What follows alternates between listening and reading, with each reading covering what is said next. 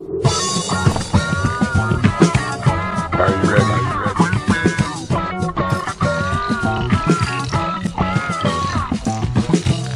Are you ready? Tell me you're ready.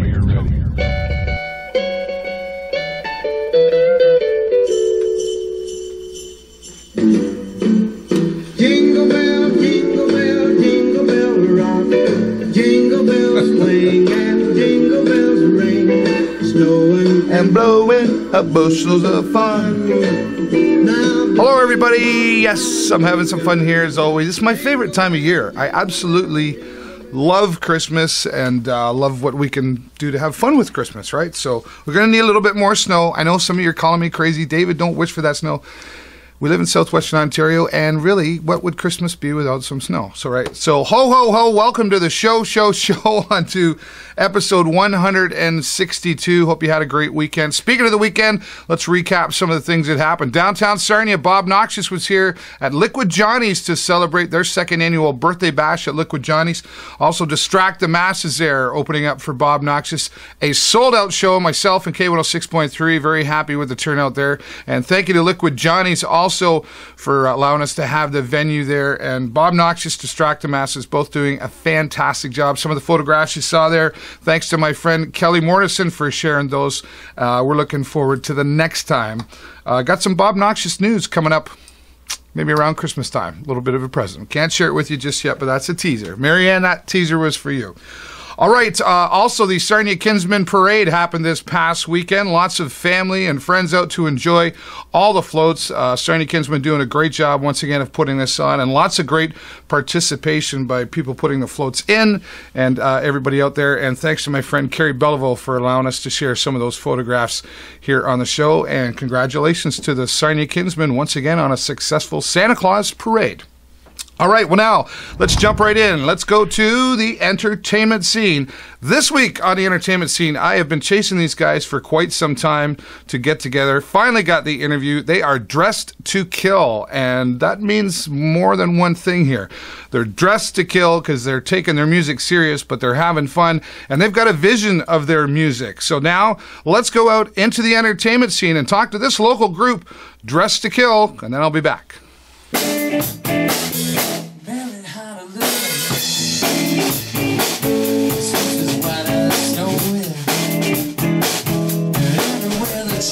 This week on the entertainment scene, been keeping an eye on these guys for some time, finally catching up with them, and they are called Dressed to Kill. And we're going to talk to them right now. And Keel, you're going to take the lead on this and introduce the members that we've got here at Dressed to Kill. Well, my name is Keel Simmons. I am the lead vocalist, rhythm guitar. To my left, we have Jeff Turnbull, lead guitar. To my right, we have Mr. Dean Pichette on the man drums. with the hat. The man with the hat, yeah.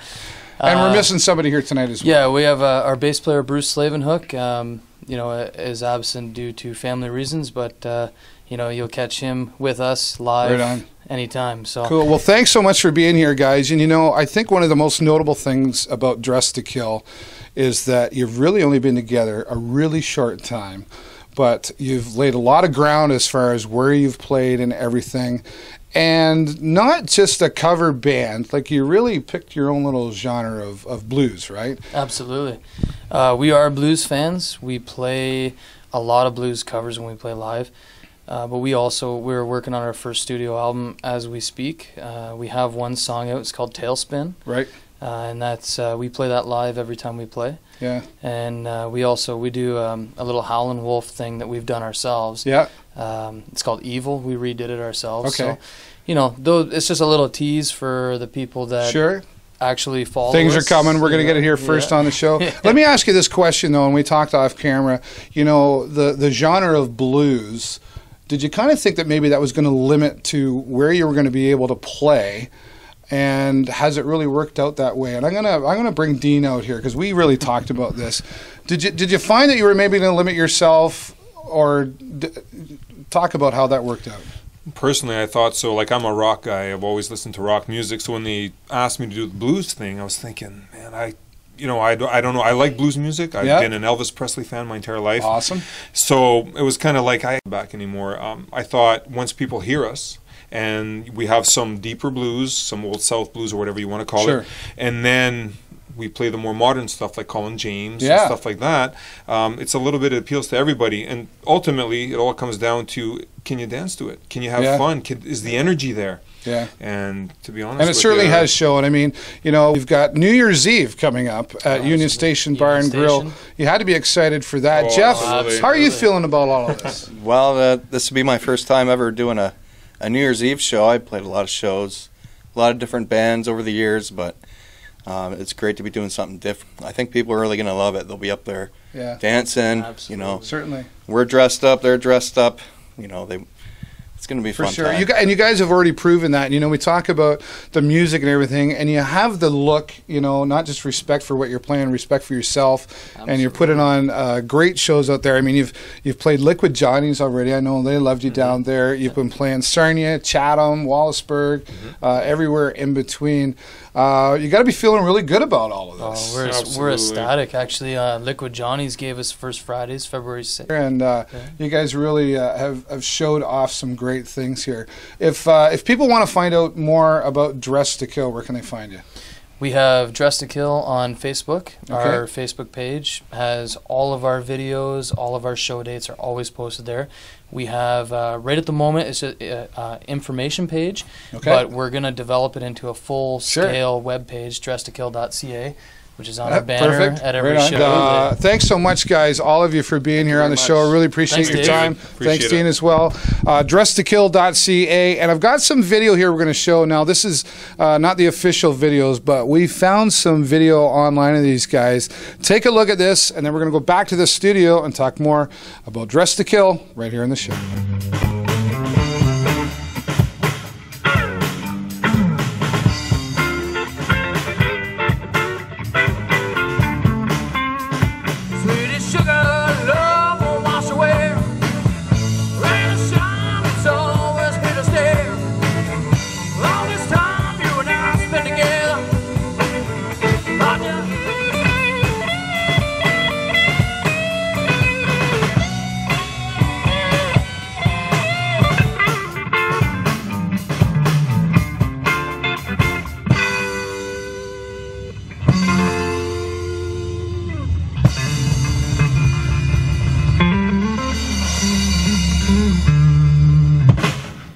Dress to Kill, thank you so much for your time here on the show, and we had a lot of fun after the interview. I got to hang out for a couple hours with Dress to Kill, and we talked about musical passions and the music industry and just different things, and we had a whole lot of fun, a lot of laughs. They played some of the music for me as well.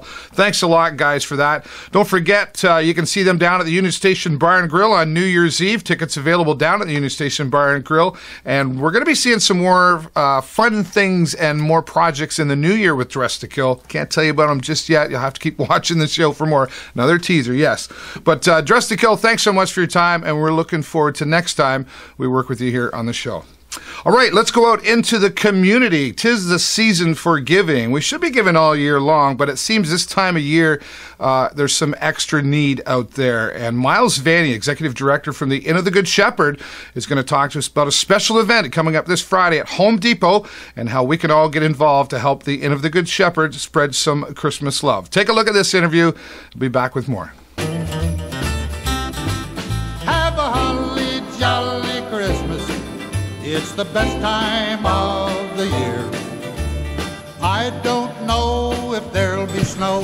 This week out in the community, 'tis the season for giving and an annual event coming to Home Depot in support of the Inn of the Good Shepherd here in Sarnia. And to share all the details with us, the Executive Director of the Inn of the Good Shepherd, Myles Vanni. Thanks, Myles, for being here. Really appreciate your time. Well, thank you, Dave. Thank you.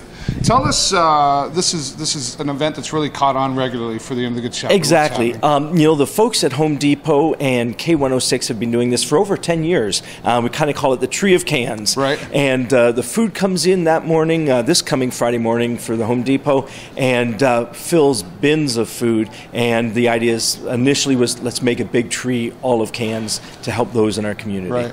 What kind of demand? I mean, obviously Christmas time seems to be one of those times of years that it's really needed. It's really needed all year. Absolutely. It's needed year-round, but we're kind of like squirrels here. We gather a lot of food through Christmas and the spring because we know once June hits, donations drop off pretty dramatically. So what's coming in now carries through for quite a while, and it also makes sure that those folks that are struggling, particularly through the winter, can get food. If they're having to put more towards their hydro bill or utilities or such, then we give out extra food to help with that, because it was a cold, long winter last year. Yes, for sure. And it's not just food, though, right? I mean, there's toys. You take toy donations. Absolutely. Coats and We've clothing. got 300 children coming in a couple days for our children's Christmas party. We do adopt a family. We've got about 140 families we've adopted. Winter coats are so important. This is Canada and it's cold. Yes, that's for sure. And just after October, we had our winter coat night. Handed out over 500 coats to folks. That's great. So anything like that is really helpful to help kind of alleviate some of that burden. Sure. Christmas is such a, as a society, we put a lot of pressure on parents. Yes, we do. And when you're already, pressure to give stuff to your kids, and when you're already struggling to make ends meet, you just don't have that extra. And it makes it very difficult for them. Certainly. So we're trying to ease some of that burden. That's great. Now, what time's the event start on Friday? We're there 6 in the morning. 6 in the morning, bright and early. Okay. Bright and early, right through. It'll kind of goes off air at 10 in the morning. Right. But the folks at Home Depot are awesome. They'll take the donations all through the weekend, and we'll pick them up on Monday or Tuesday. Nice. And if for some reason they don't make it down there, what's the address here at the Inn? Any donation can be dropped off here at the Inn at 115 John Street. We're open Monday to Friday from 8:30 to 4:30, but also at any time at the Good Shepherd's Lodge, our shelter on Confed. Right. It's a shelter. It's open 24/7, and it's easy to make donations there as well. Perfect. Very good. Well, thank you, Myles, for your time. Thank you very much, and good Merry luck on the Christmas. event. Merry Christmas to you as well. Let's go back to the studio now and wrap up more about this event coming up this Friday at Home Depot. Oh, by golly, have a holly jolly Christmas. All right, great event for us to all be able to get involved in this Friday, December the 12th, starting at 6 a.m. at Home Depot here in Sarnia. Myles, thank you so much for sharing that information. Myles will be there bright and early. There'll be some musicians there. I believe Chris Molyneux's going to be there, Erica and Sarah. I think Dave Chalk and several local musicians going to be there performing as well, and there'll be some food and hot drinks. And, take some canned goods and non-perishable food items down there. Support the Inn of the Good Shepherd to help those in need here in our city. K106.3 will be on site as well, so tune in to K106.3 FM for all the details. Thanks again, Myles, and good luck with the event on Friday. All right, well, this guy is really got something different. If you don't want to go outside in the cold and make a snowman, you can apparently stay in the house and make a snowman. Mark Russell talks to you about how to make a snowman on your phone. Let's go to apps with Mark Russell. Thanks, Dave. Do you want to build a snowman? This week we look at 2 different apps called Make a Snowman on Apps with Mark Russell.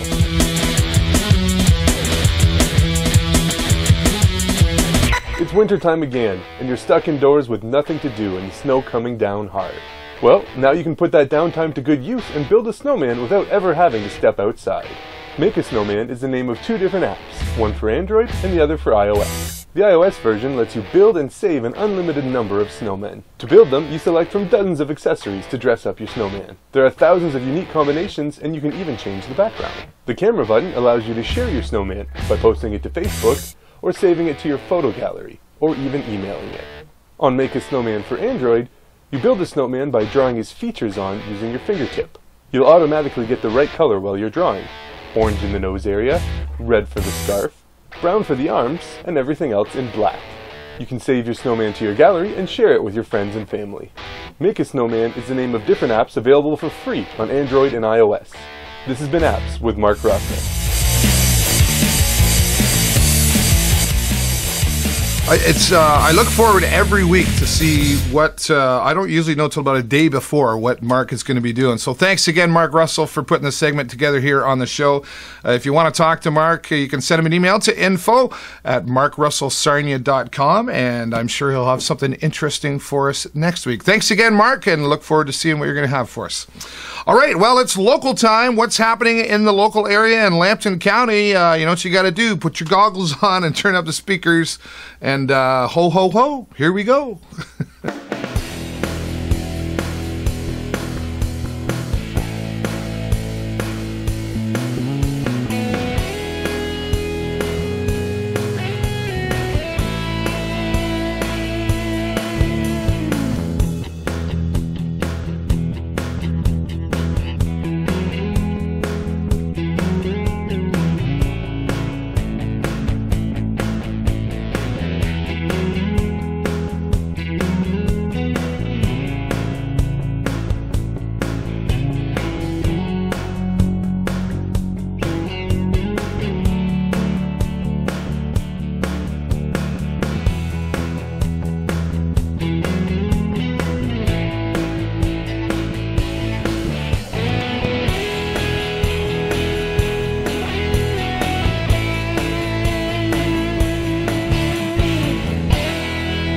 All right, well, there's your local entertainment guide for this week, and I want to say thanks to everybody who sends in all their information to keep the calendar full up there. If you want to have your event here on the show, send it to me to the show at davidburrows.ws 2 to 3 weeks in advance, so I've got time to take care of that for you.